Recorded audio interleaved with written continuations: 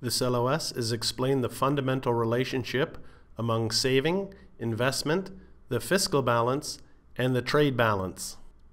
The fiscal balance is the difference between government expenditures, G, and taxes. So the fiscal balance equals G minus T. If G is greater than T, the fiscal balance is a deficit. They're spending more than they're taking in. If G is less than T, the fiscal balance is a surplus. They're taxing more than spending.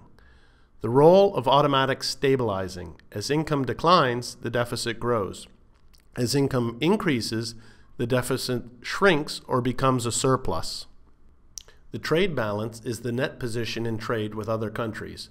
So recall the trade balance equals exports minus imports, which is X minus M in the factors of the GDP.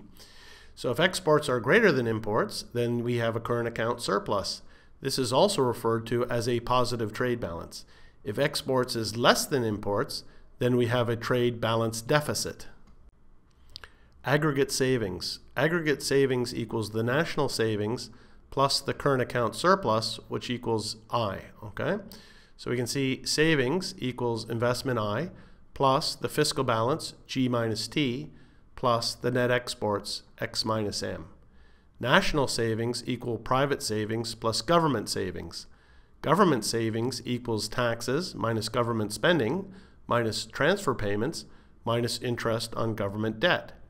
Personal savings equals GDP plus transfer payments plus interest on government debt minus taxes minus consumption.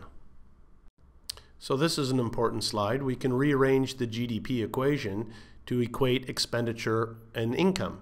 So savings minus investment equals the fiscal balance plus the net exports. As income increases, the fiscal balance and net exports decline. If the effect of income on savings is greater than the effect on investment, the net savings, S minus I, increases. Dealing with an imbalance. If S minus I is greater than G minus T plus X minus M, there is an excess savings.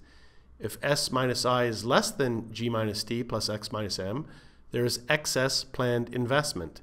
The balance between expenditure and income is the result of changing real interest rates. If there is excess savings, the real interest rate will decline. If there is excess planned investment, the real rate will increase. So let's do a practice question to check our understanding. Equality between aggregate expenditure and aggregate output implies that the government's fiscal deficit must equal A, private saving minus investment minus net exports, B, private saving minus investment plus net exports, or C, investment minus private saving plus net exports. Okay, I like this question because it's typical of the CFA with regards to the economics. It's really a lot of English language test subject, economics in this case. And so you need to know the formulas, the equations, and then it's just a readjustment of the algebra, and then reading what is the correct ordering of the variables. So in this case, just let's recall that savings minus investments equals the fiscal balance plus net exports. So equality between aggregate expenditure and aggregate output implies that the government's fiscal deficit must equal 1. So A is correct.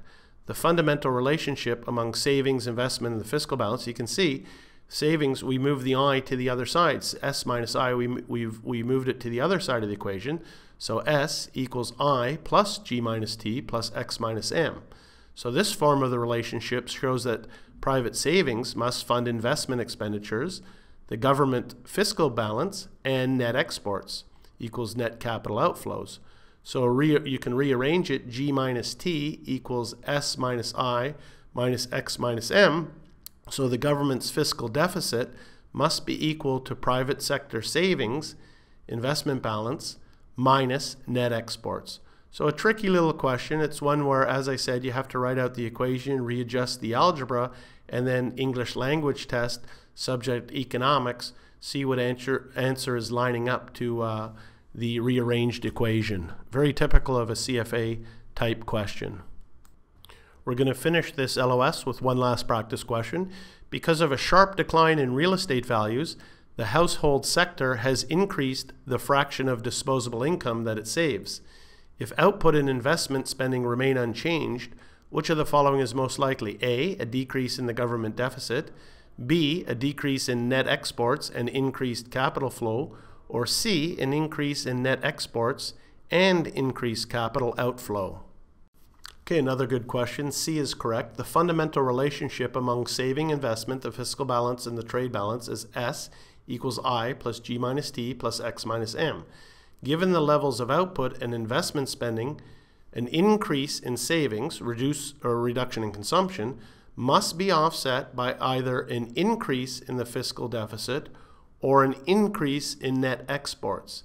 Increasing the fiscal deficit is not one of the choices, so an increase in net exports and corresponding increase in net capital outflows, increased lending to foreigners, and or increased purchases of assets from foreigners is the correct response. So again, it's taking the equation, reading the English, but in this case, a little bit of a subtlety is that with regards to the equation, G minus T is not listed. So it's an increase in net exports and an increased capital outflow. C is correct. And that's the last slide for this LOS. Thank you.